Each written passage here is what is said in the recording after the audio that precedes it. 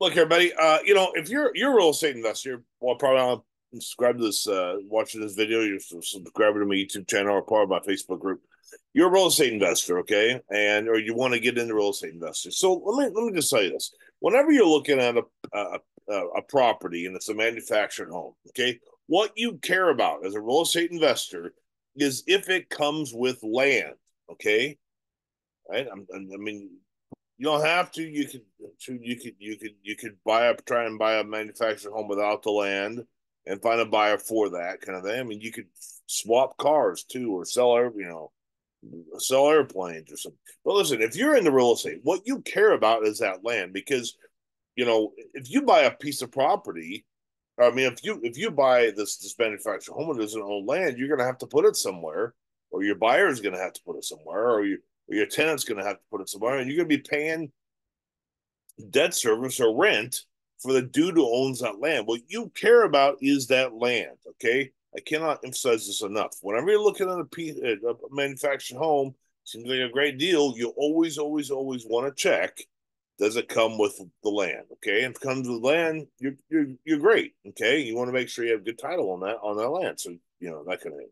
Now, also, when you're looking at a manufactured home too, what you need to be concerned about is financeability. Okay, so the issue, the gold standard for if you're a real estate investor, if you're a fix and flipper, and you should know this if you're a wholesaler, is you want your the end buyer of the whole transaction to be able to get a loan that's FHA standard. FHA is a gold standard. That means what I mean by that is it's backed by the United States government, the whole government, the old government. All right, so they're backing it, okay, and and anybody can get these loans. I mean, as long as you qualify, you got to qualify, obviously. But I mean, you don't have to have 10% down or 20% down. I mean, that's the standard FHA. So you want to make sure that manufactured home is FHA compliant, and they say that because that way your buyer pool, not yours if you're a wholesale, but your buyer flipper, his buyer pool or her buyer pool is wide open. Anybody can buy it. Does that make sense? Okay. You care about FHA financeability. When I say financeability, I mean anybody can go to a lender and get an FHA loan, and the lender will fund that house and manufactured home. Okay. So I say this to you because you need to keep in mind FHA is not going to finance the house, manufactured home if it's been moved already. Okay, they just won't. Okay, we'll get into this whole video. I want to, but so if it's been moved, you want to check title, pull the title report.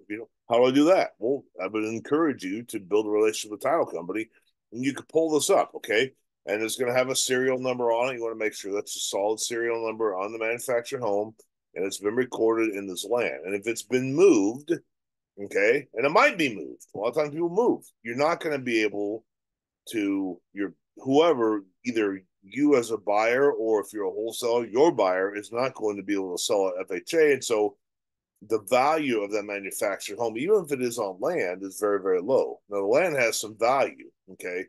So you just want to kind of think about what that is. So listen, if you have some questions on this, manufactured homes are a great niche. Really, they are. If you understand what you're doing, perhaps you want to talk about a deal. You want to look over. Let me know below, and we'll get on a Zoom call. Maybe do some joint ventures together.